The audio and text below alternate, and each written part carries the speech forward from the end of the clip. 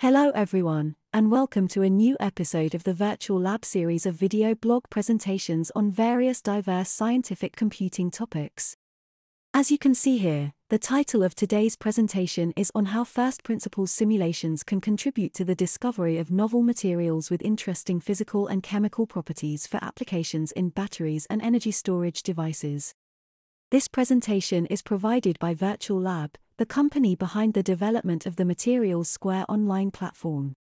Materials Square is entirely dedicated to assisting and encouraging researchers from across the world to perform atomistic computational simulations on a wide range of materials science and molecular chemical modeling applications, directly via our integrated powerful cloud computing resources.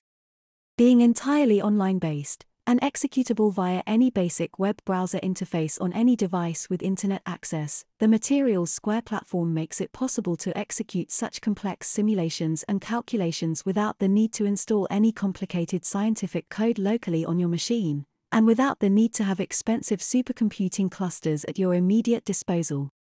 Our supported atomistic simulation functionalities and solutions are mainly based on well-established scientific computational techniques such as density functional theory and classical molecular dynamics, and have a very broad range of useful applications in computational chemistry and materials science R&D, which are thus ideally suited for both industrial and academic users from around the globe. We invite our viewers to please consult our products and services offered via the Materials Square platform by visiting its corresponding website, which is www.matsq.com, as noted also in the video description below. So, let us begin our main scientific presentation of today. When it comes to materials used for batteries and energy storage applications, several physical and chemical properties are important. Here are some of the key properties. 1. Energy density. Energy density refers to the amount of energy a material can store per unit volume or mass. High energy density is desirable for batteries as it allows them to store more energy in a smaller space, which is crucial for applications like electric vehicles and portable electronics. 2. Power density. Power density is the rate at which energy can be extracted from a battery. Materials with a high power density allow for rapid charging and discharging. 3. Electrochemical stability. The materials used in batteries need to be electrochemically stable, meaning they should not decompose or react unfavorably during charging or discharging. This ensures the longevity of the battery and its safe operation. 4. Conductivity. The ability of a material to conduct electricity is critical. This includes both electronic conductivity, the ability to move electrons, and ionic conductivity, the ability to move ions. Both of these are important for the efficient operation of batteries. 5. Charge transfer resistance. This property measures how easily ions can move from the electrolyte to the electrode. Lower charge transfer resistance allows for better performance. 6. Cycling stability. This refers to how well a battery can maintain its capacity over multiple charge and discharge cycles. Materials that exhibit good cycling stability lead to batteries with longer lifetimes. 7. Safety. Materials need to be stable and not prone to thermal runaway or other dangerous reactions. Certain materials can lead to safer batteries. 8. Cost and availability. The materials should be relatively low in cost and readily available. Rare or expensive materials can make batteries economically unfeasible. 9. Environmental impact. The environmental footprint of the material, from its extraction to its end of life, is also a key consideration in the modern world. In terms of specific material properties, it depends on whether you are discussing anodes, cathodes, or electrolytes, as different properties are prioritized in each case. For instance, a lithium cobalt oxide cathode is valued for its high energy density, while a graphite anode is valued for its cycling stability and conductivity. Let us now address in more detail the topic of how DFT computational techniques can be employed to compute physical and chemical properties of materials which are relevant for batteries and energy storage applications. Density functional theory, DFT, is a powerful computational tool in material science, particularly for investigating the physical and chemical properties of materials. DFT is a quantum mechanical modeling method that is used to investigate the electronic structure, principally the ground state, of many body systems, particularly atoms, molecules, and the condensed phases. When it comes to applications in batteries and energy storage, DFT can be used in various ways. 1. Predicting energy levels. DFT can be used to calculate the energy levels of different states in the material. This is particularly useful for determining the energy density and voltage of potential battery materials. 2. Studying ion migration. Ion migration is a key factor in the performance of a battery. DFT can be used to study the potential energy surface for ion migration and to estimate diffusion coefficients, which can provide insights into ionic conductivity. 3. Studying electrochemical stability. DFT can be used to investigate the stability of materials under different conditions, example, varying voltage or temperature. This can provide insight into the electrochemical stability of the material, as well as its potential for cycling stability. 4. Investigating interfaces and surfaces. The properties of the interface between the electrolyte and the electrode material have a significant impact on the performance of a battery. DFT can be used to model these interfaces and to study properties such as adsorption energy, charge transfer, and interfacial energy barriers.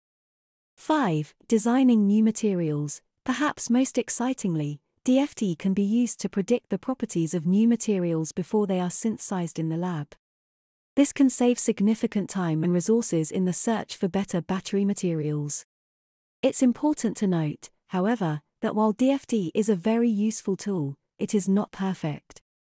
For example, it often struggles to accurately predict properties related to electron correlation, such as dispersion forces or the energy of charge transfer states. Researchers often use more advanced techniques, such as hybrid functionals or many-body perturbation theory, to address these challenges. Furthermore, computational expense can be a concern, particularly for larger systems or more complex properties. Despite these challenges, DFT remains a key tool in the computational materials scientists' toolbox.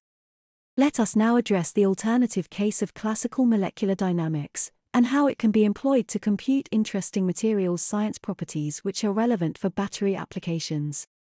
Classical molecular dynamics, MD, is another useful computational technique in the field of materials science. In a molecular dynamics simulation, the time-dependent behavior of a system of particles, which can represent atoms, molecules, or larger structures, is observed following classical physics principles. Here are some ways molecular dynamics simulations can be useful in the study of materials for batteries and energy storage applications.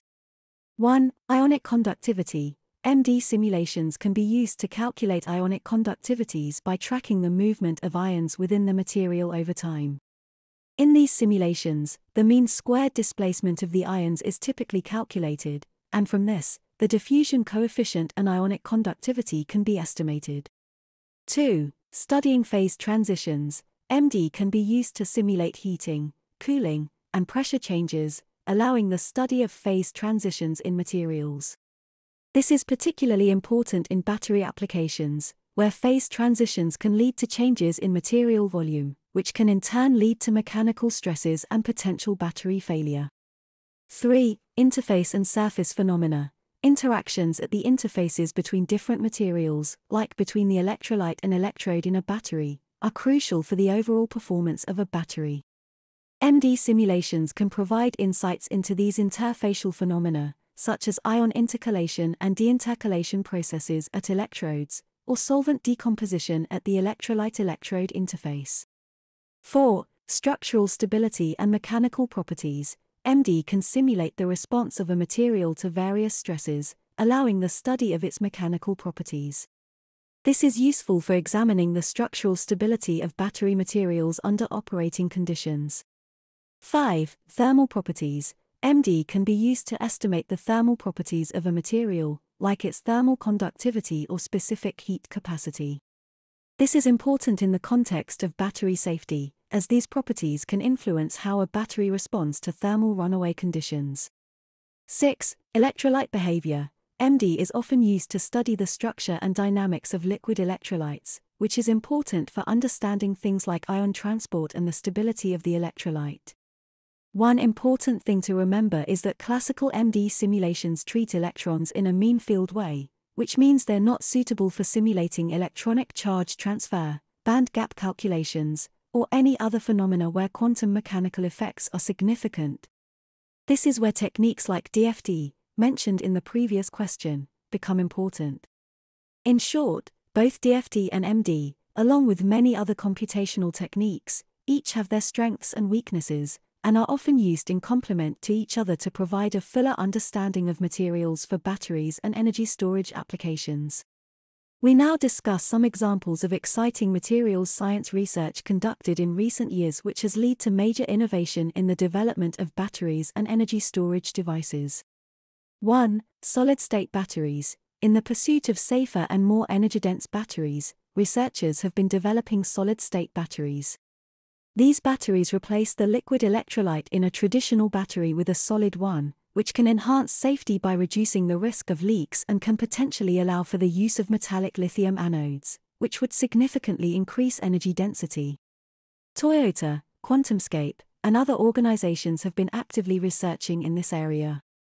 2. Lithium-sulfur batteries. Lithium-sulfur batteries have been researched as a potential successor to lithium-ion batteries due to their higher theoretical energy density and the abundance of sulfur. Significant progress has been made in managing the challenges of polysulfide shuttling and sulfur's low conductivity. 3. Lithium-air, or lithium-oxygen, batteries. These batteries theoretically offer extremely high energy densities, potentially comparable to gasoline. However, practical challenges, including poor cycle life and efficiency, have been significant. Research into catalysts, protective membranes, and new electrolyte formulations are making steady progress. 4. Sodium-ion batteries. With lithium resources being finite, researchers have been exploring other abundant elements like sodium for use in batteries. Sodium-ion batteries could offer a low-cost, sustainable alternative if challenges such as the larger ionic size of sodium, compared to lithium, can be overcome, which affects energy density and cycling stability. 5. Multivalent ion batteries. Batteries using ions like magnesium or aluminum, which can carry multiple charges, could potentially offer higher energy densities than lithium-ion batteries. These are very early-stage research but could be a breakthrough if challenges related to the electrolyte and electrode materials can be overcome. 6. Advanced manufacturing techniques. Techniques like atomic layer deposition, ALD, are being used to precisely engineer battery materials at the nanoscale, leading to improved performance. Similarly, advanced characterization techniques are providing new insights into battery materials and processes, enabling further innovation. 7. Next-generation supercapacitors. While not technically batteries, supercapacitors store energy and can deliver it quickly.